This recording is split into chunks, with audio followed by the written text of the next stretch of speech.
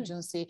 And there is so much you can learn from sports in terms of teamwork, in terms of discipline, in terms of how to rely on somebody, that is so nicely translated into business. So I tell you this honestly, and I'm not excusing to the audience here, but like athletes have such an unfair advantage because you guys have proven to have this personal characteristic that non-athletes do not have.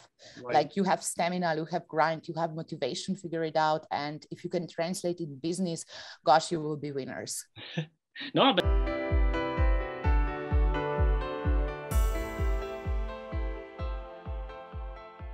hi everyone, welcome back to the Sporting Global podcast. And today I'm here with Maja. Maja, welcome to the podcast. How are you? I'm hyped. I'm literally hyped to be doing this because sports and esports and gaming and whatnot is my favorite subject to talk about. So I can't wait where we take the audience today. I mean, like, this is the perfect spot then to talk about all of this. I mean, like, we're going to talk about your experience too with and dipping your foot into the gaming, esports, sports world as well, which is not. Yeah, I don't look the role, do I? Yeah, I mean, like, it's not your typical like industry where you've been at, but you still manage somehow to get your foot in there.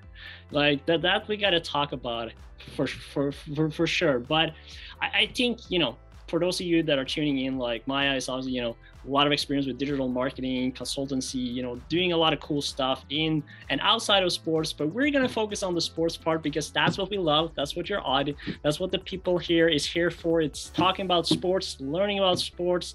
And we're super excited to have you here, Maja. You know, I think it's going to be good. Can't wait. Let's give it a roll and provide value bombs. Let's do it. All right. So I just want to know like where this passion, I guess, came from like digital marketing, and like just tell us a little bit about your journey in life and in like how you ended up where you are today. Oh, that's loaded. That's loaded. That's a loaded question. Cool. So I was always a little bit of a geek. I was the first college student that brought like Toshiba computer in the classroom. We didn't even have chargers back then, but we wanted to take notes electronically and whatnot. So I'm literally obsessed with technology as far as I remember. Like I was playing all sort of weird games like Prince of Persia and Civilization. That's still good. So yeah, that is like childhood passion of mine to be connected with tech. However, I went to study business, and not before I was like 21 or something, these worlds like intercepted nicely. So I was in front of a challenge when I had to sell like, I think the sales target there was like 200K or something like that of a hardware device to the US market. And I was like, oh geez, I'm this simple girl from Slovenia. I've never been to the US. I don't know a lot of people from the US. How could I do it? And there I had this epiphany of just like getting obsessed with experimentation process, right? So instead of saying that, hey, to do that, I need like 300K budget, and I would divide it between like 5 or 6 marketing channels and we'll pray for the best. I was just like, all right, we will select a couple of things that we expect that will work amazingly well, and we'll just prioritize the shit out of them in order to get big wins as soon as we can. And that was a radical mind shift for me. So yeah, I was 20 something, early 20s by then, and suddenly everything that I was doing before made sense. So I knew that I wanted to work in technology. I knew that I wanted to work on something that is extremely analytical and fast-paced and connected with culture, because that's why I like gaming and just like the computing technology as well, right? Because it's so much more than a product, it's a lifestyle. Right. And I guess like that's where civilization came into hand too. Probably. You know, all that analytical, strategical stuff, you know, it all pays off down the road. No, but I have a brother like who is an athlete. So he's like, he used to train basketball professionally. Right now he runs like a scaling agency, a digital marketing agency. And there is so much you can learn from sports in terms of teamwork, in terms of discipline, in terms of how to rely on somebody, that is so nicely translated into business. So I tell you this honestly, and I'm not excusing to the audience here, but like athletes have such an unfair advantage because you guys have proven to have this personal characteristic that non-athletes do not have. Right. Like you have stamina, you have grind, you have motivation, figure it out. And if you can translate it in business, gosh, you will be winners. No, but it's a really good point. And I think, a lot of the people that are, listening in here and that are tuning into like, and want to work in sports is people that, has a relationship with it in somehow. And most of them is like, you played sports, when you were young, and then you started coaching maybe. And then you sort of like, you have that mentality in there.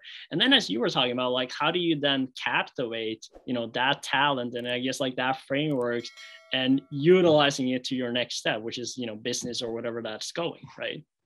Yeah, and I love how you phrase it, because these skills could be directly translated into like profitable businesses as well. I think later on in this vidcast and podcast, we will of course touch upon how to do like online courses for sports.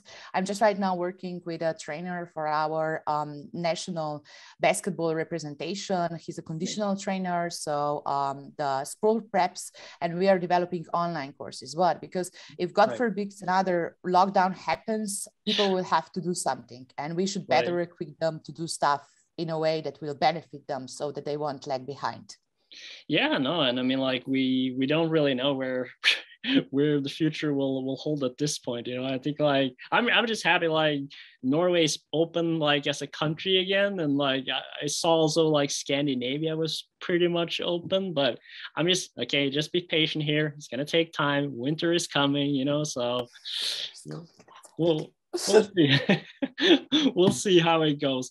But let's talk a little bit into your way into the sport industry, I guess, because obviously a lot of experience with a variety of companies, and take us a little bit through, I guess, like the opportunities that came up within the sport industry. And I think as a follow-up question on that is as well as, did you notice any differences outside, inside sports?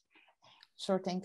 So it happened to me later on in my career as I was like transitioning for maybe like 8th or 9th year in, because I had a bunch of tangible achievements in terms of hardware marketing, like high-tech products as well as online courses. And suddenly I kind of attracted a lot of attention from esports and sport brands as well.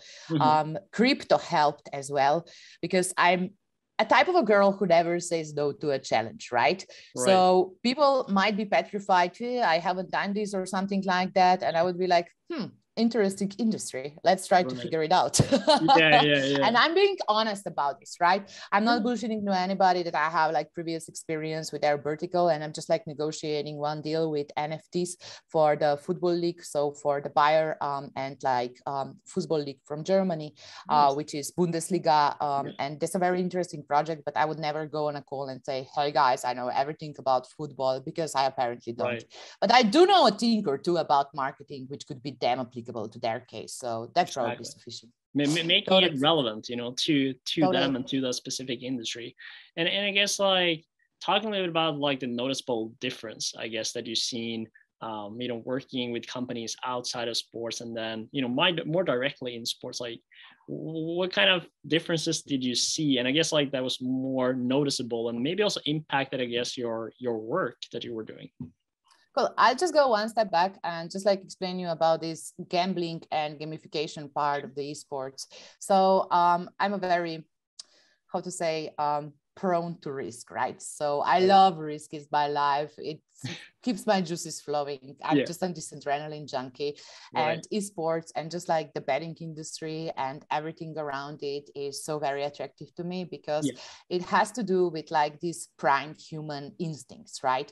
So we are all searching for rewards. We would all like to make a quick buck, and we are just like intrigued by the quick paced happening, by the quick paced environment. And that's something that I find personally very interesting, and honestly, like it keeps me awake. Not monster, but that.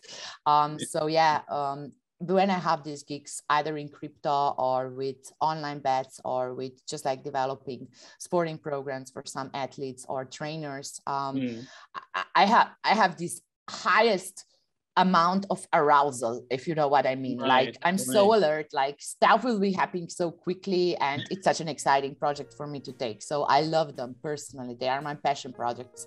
Other than that, how they are different to a normal project. So you have to deal with a community a lot, right? So again, we were talking how this is a lifestyle, how this is a passion of somebody, and you have to put your skin in the game. There is no other way. For example, if I wouldn't be playing, then I would probably suck at selling like computer enhancement softwares or like equipment or something like that. So have to know the culture, you have to be a part of the community, and that's tremendously important. So you literally have to use the product yourself, you have to know the lingo, you have to be in it to win it, as we like to say. The second stuff is that in sports, a lot of times, like, you cannot use a lot of those mainstream options that some of the e-commerce partners would be doing, right? So for example, if you are doing like NFTs or like betting industry or something like that, you will get penalized on Facebook and Google quite severely. So you have to be a little bit more innovative about channels and about how to gain traction. So you have to think more subversively, and you really, really, really have to be like looking for the next opportunities. So when we did like an esports project, and I hate to say it, but we were advertising on porn sites because everywhere else we were sanctioned, and luckily, like, it was a very good campaign. But look, I'm not here to do moral judgment. So that was just like something that was kind of vibing with a product. So yeah, you have to be a lot more inventive when it comes to channels. And the third thing, it's the big bucks money game. So influencers are pretty expensive. You have to secure a couple of funding. So if you are just like bootstrapping, make sure that you have a healthy community fundraising campaign before you hit the whales, because prices there, I mean, people know their value, right? They are approached with sponsorship deals a lot. So it's not as if I could be like, hey, Macy, would you like to support my lady startup? That won't happen. Problem. I don't have. No problem. Yeah. I'll do it for the love of technology. Sure, I will. So don't be naive. This is like the game, when especially when it comes to influencers and also like buying media space, where prices are preset, and you have to have certain budgets when you are trying to go big. But you can bootstrap those budgets. That's a good news, because if you have a healthy community, then you can find early supporters, so it can still happen. So that in a nutshell would be the main difference that I've seen throughout my career. I think it's very interesting for you to kind of like I guess the part that you're talking about, sort of like the sport mentality, like the athlete mentality, the sort of like the in it to win it, the passion. And I mean, like, sport is probably one of the most passionate industries out there. Totally. For good reason. It's a luxury. We're extremely lucky to be working with the industry, and for yourself as well, being part of those sectors and projects, and it's really fun. For me, I guess there's been like always in sports, in a sense, since the beginning of like hearing you kind of like, oh, it's my passion project, is the stuff that like really excites me. And I'm glad we kind of like can bring people from the outside in a sense, like in and just feeling that passion, because I think sometimes we feel like we're very alone, like in that I guess like passionate mindset of like, oh, you're like a sports geek or like whatever it is. But I think what you're bringing up here too is that utilizing that mindset and passion, which I think is going to be really key, when we get a little bit closer to the end here, of like some tips that you might have for, these young students and professionals that are trying to break in. I have to talk a little about Sport Radar, which, obviously is something that you've been part of as well. And they've been obviously, super hot these days, went public and all this stuff. And I mean, like, just a fun fact, that's we're a Norwegian company too, like Sport Radar in Trondheim, it's funny to see, how we're able to achieve these things from all over the world. Of course, they have offices everywhere, but I want you to kind of like map out a little bit of what you did as Sport Radar, and also what kind of key lessons can you share with us with working with such a very heavy technology company in sports? because Cool. that's what it is. Cool. So, full disclaimer here. I was just like in task force for one of their projects for Sportradar Media, and I didn't have an insight of the entire organization. But a friend of mine, his name is Luca Pataki, and I definitely nominate him to be a guest on this podcast. He's a head of innovation at Sportradar, and he have a bunch of different projects. So him and I have been talking about just like how to develop a regional ecosystem for startups. They have a bunch of grants of how like Sportradar is subsidizing sports data for startups that would like to utilize this in their technological innovations. So they are giving a lot back to their ecosystem, and he's like kind of a lead of that ecosystem that they are developing for the sporting products. And yeah, he's my gateway to the entire industry. He used to work at Henkel, which is very surprisingly, but yeah, he has been obsessing himself with sports and sport bets since like high school students, ever since I remember him. So yeah, it's definitely his passion and his dream come true that he's working there. But here is the thing about Sportradar. It's a very decentralized organization. And I think that I will speak about this publicly for the very first time. I was interviewed to work at Sportradar. I was interviewed at their headquarters in Linz, but unfortunately we came into the miscommunication that I speak German.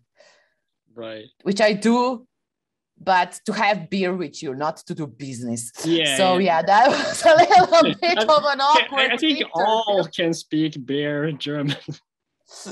Yeah, that's fine. Noch einmal bitte. Danke sehr. Oktoberfest. Tulala. No, that's French. So yeah, that was a mixture of all kind of European languages there. kind of with a Slavic accent. That makes it interesting. Well, if you don't have the accent, you know, it's part of it. You know, you got to have that. Yeah, sure thing. It gives you this jazz. So with just like having observed his career for the last 5 years or so, the company is a fast grower, right?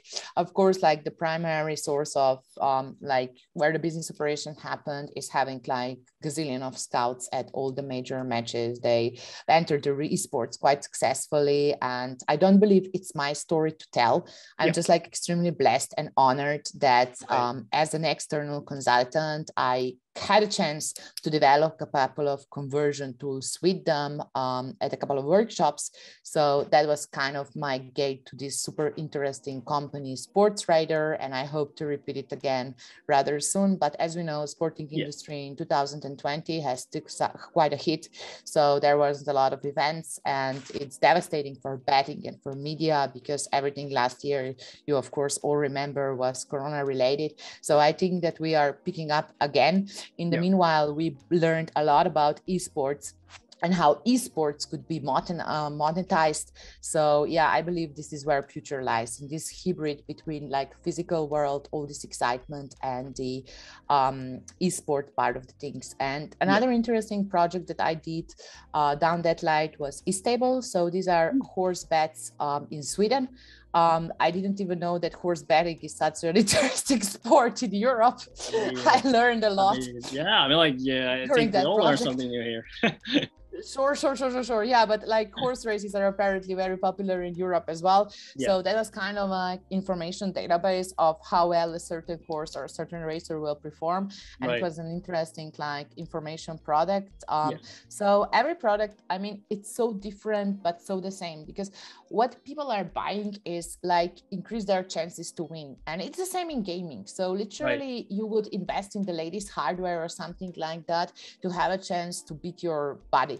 And that's very primer. I mean, this is like such a profound, like such a genuine human wish to find a secret weapon so that you would suddenly become the best version of yourself and beat the competition off. Oh, I mean, like that's what it comes down to. It's sports at the end of the day, right? It's whether that's, you know, gaming, it's professional sports, it's, you know, team sports or individual sports. It's like, how do you end up at top, right? And I think that's the main challenge. And I guess, like, you know, of course, do you know the Pokemon song, I want to be the very best? Hey, who doesn't?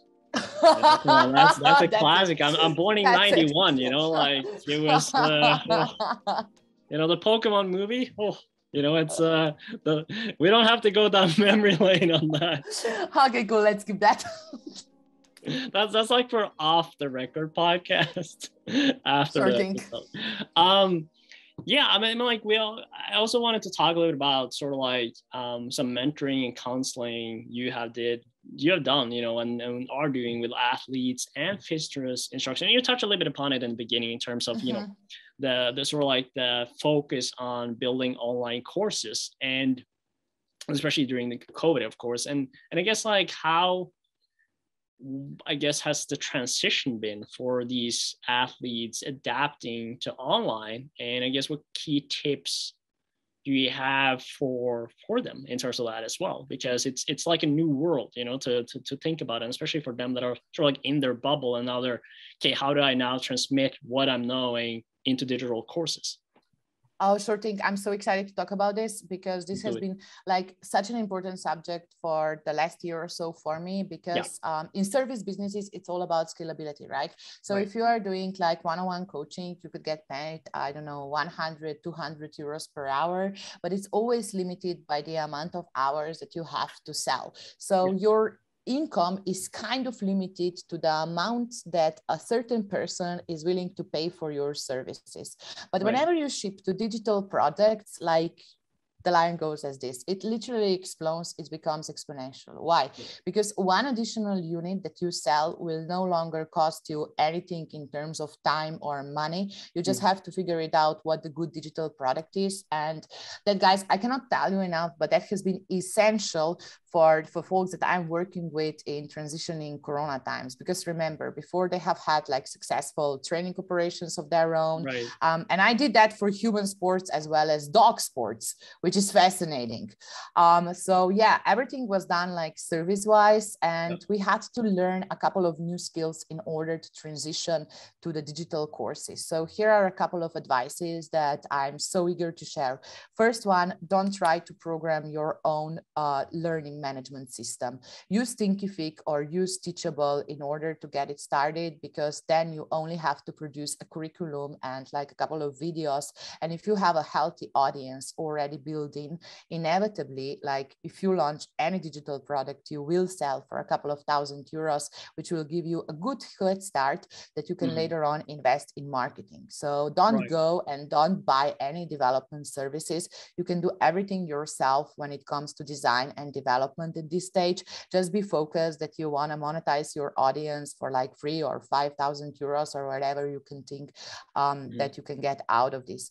The second one is structure, and structure is so important.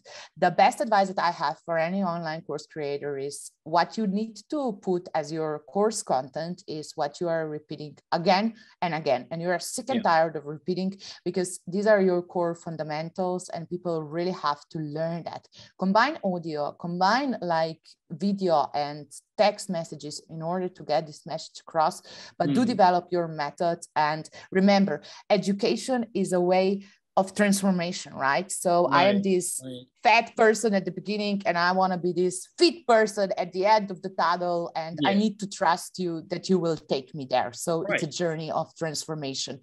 And if you can provide me some evidence in terms of social proof from people who have done it before and have been satisfied with the method and with the program that you have developed, this will be your ultimate bestseller. This will be the most valuable marketing materials that you have. Remember, education is transformation, and this is how you do it. In real life, I saw the majority of problems with people just like get stuck in how to make the structure of the course, right? So I don't know what to teach. I don't know how to structure the lecture.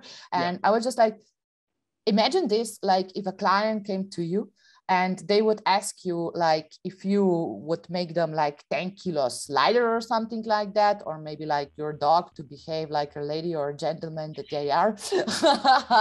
How would you guide them?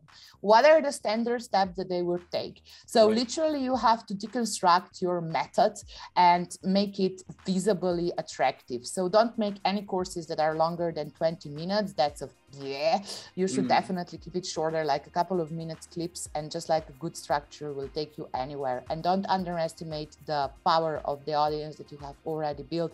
This will be your first ambassadors and first people who will give you testimonials. It was a really, really loaded answer, but I'm very passionate about this subject. Yeah, so I I'm can, eager to I spit it off. And I guess like if there's one key word people should take from this is transformation, right? It's like it has to be a transformational journey from like from A to Y, or I mean, like in Norway we have like from A to O, all the way. We have 3 more letters, in our alphabet. Awesome! Congratulations! You guys are a rich country in many ways. That was probably the reason why. No, probably not. Yeah. So I wanted also to talk a little bit about, I guess, when you were leading the business unit at EKWB, which is obviously a gaming computer supplier. I might be wrong here, but that's at least what I kind of understood it as when I was looking it up. And I guess like, in this role as well, you work closely with managing deals in the esport industry directly. And I guess working with such a fresh industry, which esport is, and I guess you've been, seeing that for the last few years as well.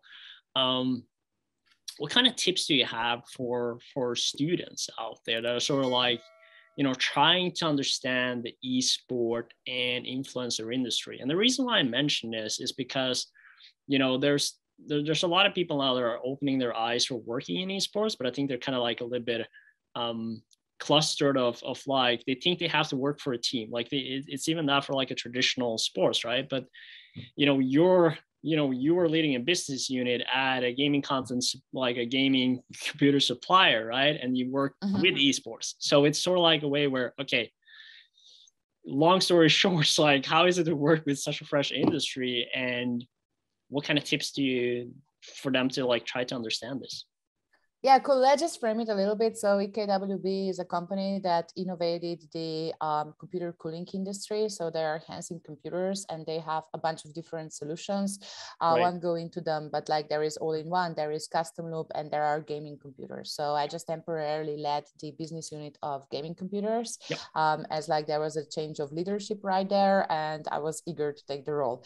So at the beginning, I was a little bit because it was like entirely new world, right? I'm into gaming, but for God's sake, I play Fortnite. I play like these really basic bitches games. I'm not like this fierce gamer. So it was a lot that I had to learn about the industry per se. And that is exactly where the opportunity lies for Langfull. So today I was teaching people at the primary school, and we had like maybe 14 gamers there. And one of them had like 20K TikTok followers, which was ridiculous for a child that is like 15 years old. And I was stunned. Like I was so profoundly impressed by how well do you young guys understand the industry. So my first call to action is come and help us. Come and teach us the way. How do you use Discord? How do you use Twitch? Which influencers are relevant to you? Because I do believe that one of the jobs in the future of like 2 years to 3 years maybe is like influencer management. And for me, like a very old and very busy lady, it's a little bit awkward to go and like tweet a couple of influencers if they would be willing to take some of my free stuff and a little bit of money in order to record a video. But you guys, like there is such an opportunity. If you are in the game, if you are following all these amazing influencers, you could easily become like an influencer management for a hardware company, for an energy drink company, for like whatever people are investing into gaming. Because right now we have fashion, we have even furniture industry. I mean, gaming became so mainstream and there is a gazillion of opportunities. And here age does not matter. Like the best TikTok consultants that I have are like freaking 19 years old, and they are stats. I mean, they are killing it. So no entry barriers into the field. There is one person that I would recommend for specifically to follow. His name is Chris Smith. He has a company for esports and he's pretty big on LinkedIn as well as on like Twitter and Instagram. There he has like a handle, Chris Maja. Maja is the main on S. So yeah, he's is like this amazing dude that shares a gazillion types of like insights. So just follow a couple of those guys, maybe write them for an internship or something like that, and go and help hardware and other brands that are transitioning into male, primarily like gaming oriented audience, to guide us how to do the campaigns, because we old farts, like we who are like 30 and 40 years old, we don't know a shit about what's hip and trendy at the moment, and we really need you to guide us through this exciting landscape. Other than that, in esports, what else you could do? I definitely want you to play the games, right? Because if you are talking with people, you should be able to express this genuine excitement about what somebody is doing. That will influence a lot of how much you are actually paying them. If you can relate to them, if you are like interactive with their content, if you are like posting some valuable comments. So just like spend some time doing that strategically, that is not just like passively watching, but engaging into debates, differentiating yourself from others. Maybe start streaming yourself. I mean, I would if I could, but I don't have time. So this is something that is very, very, very feasible for young people. And I think you guys could make a bunch of money doing that. I think it's, it touched a little bit upon what you were talking in the earlier as well, in terms of just, I guess, understanding, the sectors. And it's not like you don't have to know everything, and that's totally fine, because you won't either. Sure. And it's part of the, the learning process, but it's just putting yourself in that sector, understanding like as much as you can, and then also getting, people around you with different kind of skills and knowledge. And I think you're super right too, which obviously, is that the technology and innovation and especially gaming, like streaming, all this stuff, like it's moving so fast, and it's fascinating too, like how these young people are like, just solving these, I guess. There is no entry barriers to the industry. Like people who are 19 or 20 years old could do it. Like the field is a blue ocean. I don't have any other words to describe it, but like, this is your opportunity. This is where we who are sitting on piles of money don't know how to navigate through the industry. And this is where you could help us. And with that, we just wrap up. Cool. Awesome. That was loaded, right? I always have a special way to wrap up anyway, so it's but it was sort of like they don't need anything more now. Just go into esports, you know where to go, this is what you need to know. And finally, I guess we've been talking, of course, about esports, about like some tips about that, and I just wanted to work from like, you talked about obviously, managing influencers, but, working with digital marketing in sports, which is, I guess, like, it's a big thing, and then marketing itself, like it's been like kind of like a hot, I wouldn't say mess, but it's like such a hot thing for people. It's like if you ask any, like I even like, just looking like a few years back when I was studying my master in San Francisco in sport management, and I mean, like half my class was just like, I want to do marketing, right? And the other half is like game day operations, right? And then it's like, well, not everyone can work with marketing. I mean, like there could be a lot of people, but there's so much in there. And I guess like, of course, things to think about with digital marketing, but the other element is too, is like, how can they separate themselves, from the crowd when everyone is just like, I want to do marketing.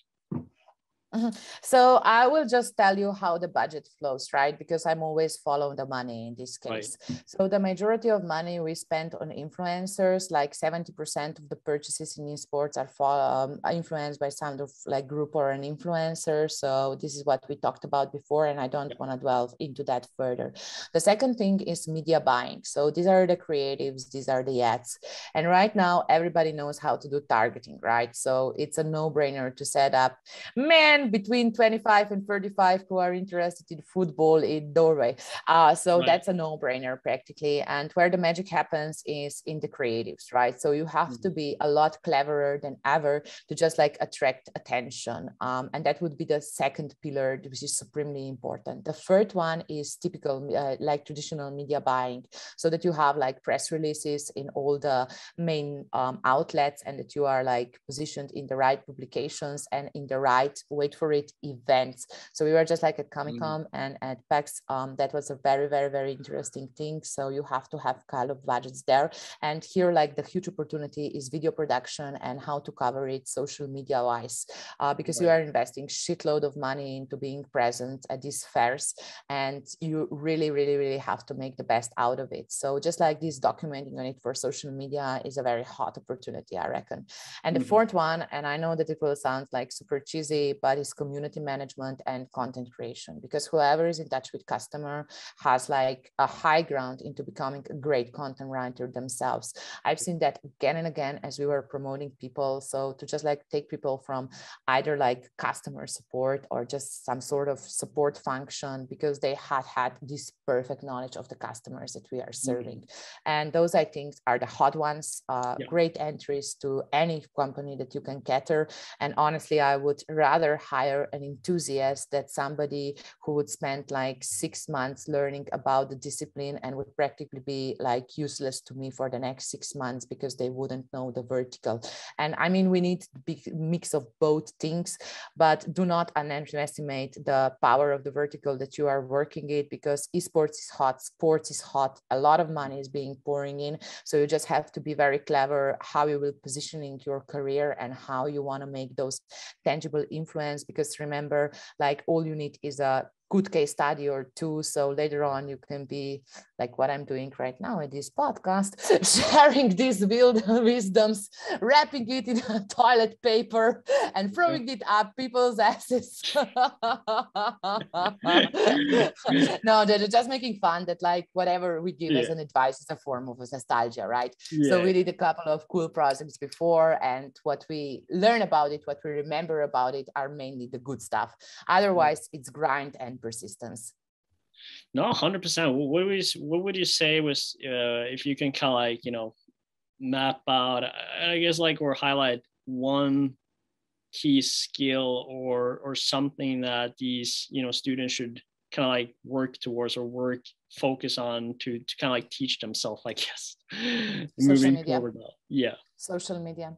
Definitely, because if you know how to do that and just like document your journey, what you are learning, what have you been doing, it will give you so much visibility. And literally, like for everybody who's in the consulting business, this is what one of the three most important sales channels for them. So do social media, understand what Twitch is, go and have a spin on TikTok, try to find where you naturally vibe with the channel, study it, create like a couple of viral posts, and then you can later on very quickly sell yourself as consultants to ignorant people such as myself.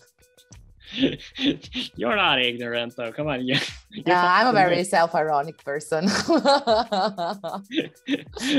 Hey, I mean, like, well, it's like, you know, I gotta make sure that even if you're self-ironic, I just have to make sure that every podcast guest feels like they're the best person in the world. Oh, no worries. You're nailing it.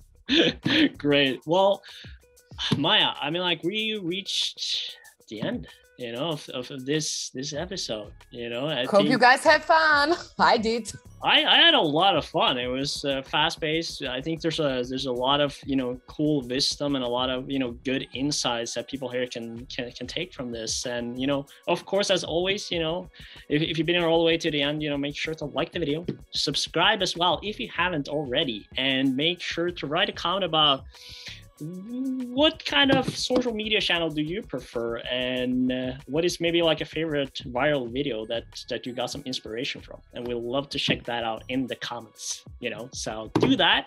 And Maja, with the one final, I guess, question or task, I guess I have for you. I don't know how to put this anymore. Like, we're reaching at this point. I love a good challenge. Bring it on. I know that's the thing. I mean, like, we're probably going to be like the most enthusiastic about this challenge. It's not that major, but we have like this thing where we teach our podcast guests some Norwegian. So there's a language. All right, let's give it a shot. So with every video we do, we always finish with "Vi snakkes," which means see you later. Yeah, which means see you later in Norwegian. So one more time. See you later. Cool. Vi snakken, and now you say na svidanje. Just say na zdravje. Na zdravje. That's it. That's it. You wanted Slavic languages. Awesome. All right. Thank you so much, Maja. Awesome. That's been fun. Thanks so much for listening. And if you want to learn more about how to develop your careers, you're so welcome to reach out to me on LinkedIn. So I'm very eager to develop this conversation with you privately as well. Awesome. All right. Thank you, Maja. We'll talk very soon. And thanks everyone for watching.